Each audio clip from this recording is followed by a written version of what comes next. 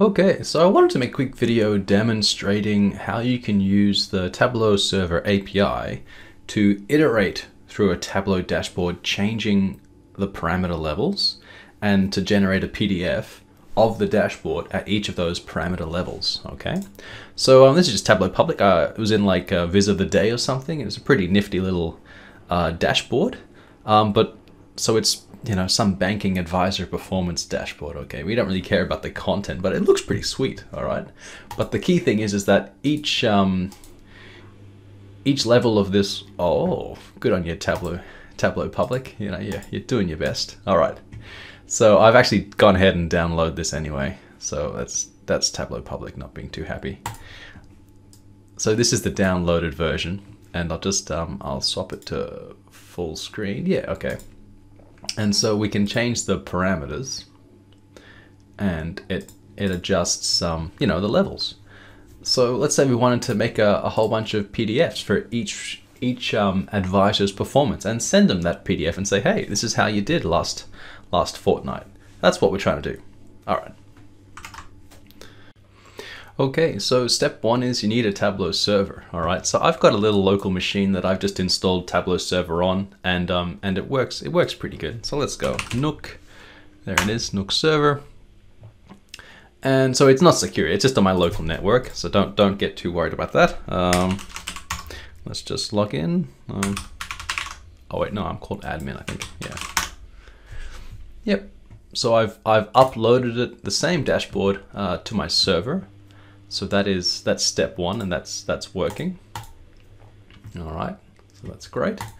What else do we need? So the guy who made this package, this is a Python package that allows you to interface with the Tableau Server API, and he's got some pretty nifty YouTube videos on how to get started. All right, so I'm not going to go too deep into that.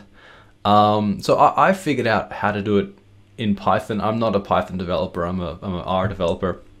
So what I did was I did it in Python first to see I could do it, and then I've used a Reticulate R package to do Python in R. Okay, I'm doing this the crazy way, but that's just the way I am, because I can't even do a for loop in Python, which is embarrassing.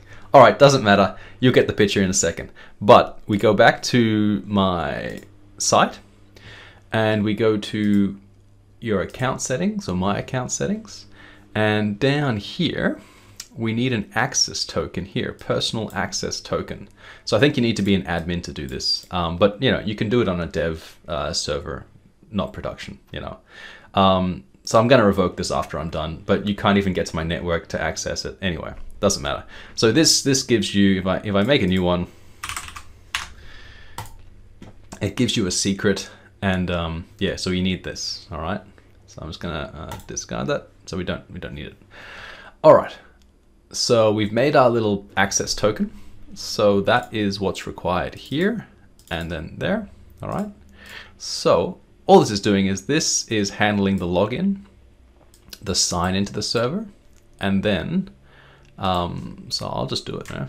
Let me just get this going. Here we go. Articulate and tidyverse. Let's make a string. I'll just mention as well, before I had to install the package, and Articulate's a bit funny on how it installs. Anyway, doesn't matter. So that has made the string, and then we want to run that string in Python.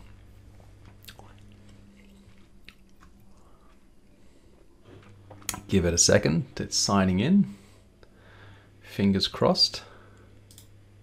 It's done, okay, it's signed into my local server. Local, good, not my public server. All right, and so in order to use a particular viz, we need to know its view ID. All right, so basically we make those objects, and inside here we can sort of try and track down the ID of the viz. So this is sort of a bit of a headache, but yeah, B3, it's one of those two. Anyway, the video covers how to effectively do that. All right, so there it is there. That's our ID that we need. And once again, the YouTube video covers this as well, but this is just the Python for generating one particular PDF of that view. So and it's outputting it to this misspelt brand new. All right, so there we go. So let's make that string and let's run that string. And then inside output, this should pop in here in a second. Oh, it didn't work. Oh, there it is there. Okay. So this is for Burnell Weatherhead. Let's see if it turns out to be Burnell. All right, can we zoom in a tiny bit? Burnell. All right, so that's great. We've made a single, but now we want to iterate it. All right, so all we do is we got a list of all our advisors, and so we make a nice little R vector, and we're going to loop for that vector and place their name into the call, and then also into the PDF making call as well. So we just for loop that. And so it makes that nice little string and then runs the string. And if we look over here, it's slowly going to be starting to build up, to build up all those PDFs. So it's just, it's got like 24 of them or something.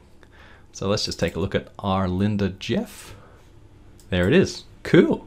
So that's how you do it. Well, it's not really how you do it, but that is me doing it. And I think it's pretty powerful. So go ahead and figure that one out. Catch ya. Bye.